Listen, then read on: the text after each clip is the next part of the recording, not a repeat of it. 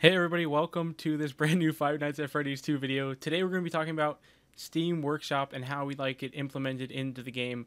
And if Scott actually added this in, it would be just how beneficial it'd be to the actual game itself. And I'm back again with Pro Class Gamer. Say what's up. Yo. Yo. But anyways, we're going to be talking I about heard you stutter with my name. What are you trying to say, son? we're going to be talking about what we'd like to see added in with this workshop if he decides to add it in.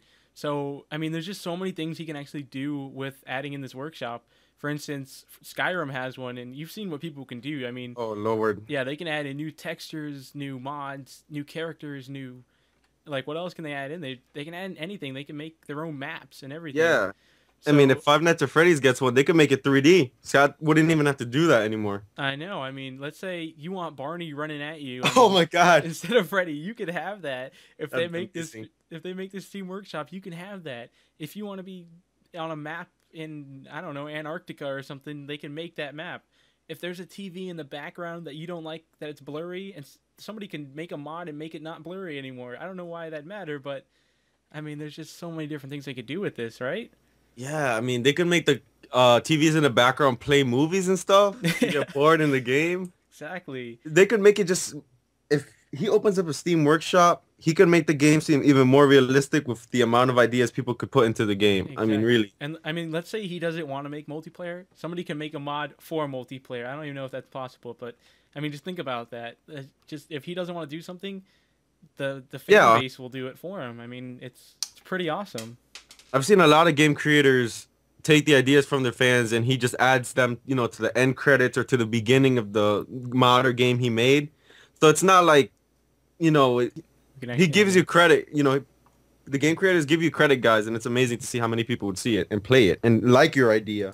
So, Yeah, like for Alien Isolation, didn't they actually just add in a VR headset mod to where you can actually play using the headset like that what's that thing called? The virtual reality headset? I guess that's yeah, Oculus Oculus Rift. Rift. Oculus Rift. Yeah, they've added that in to make the game first person. I mean, that's cool. Like, what somebody can make a mod, for instance, to where the game is first person, but you can actually walk around the place. Like, wouldn't that be so cool?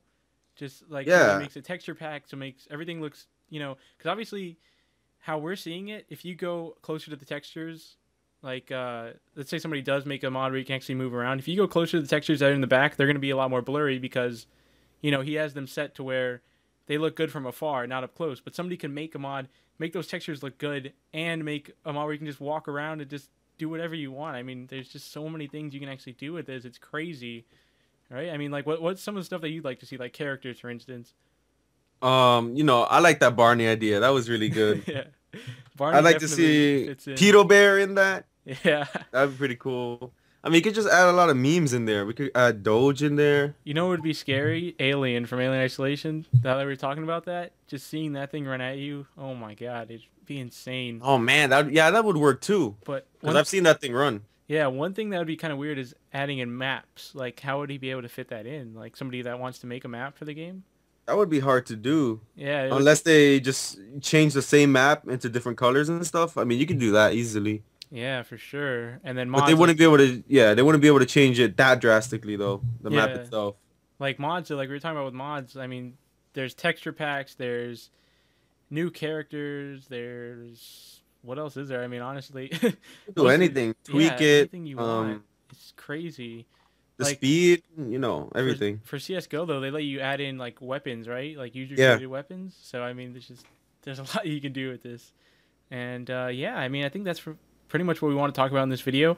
I want to know what you guys want to see if he decides to add in this workshop. For instance, whether it be characters, you want to see Barney riding a donkey coming at you.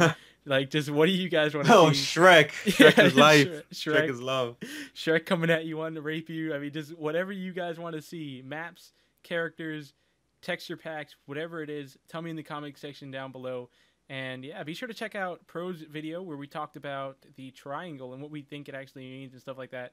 And that's about it. Thank you guys for watching, and we will see you guys in the next video. Peace. Yeah.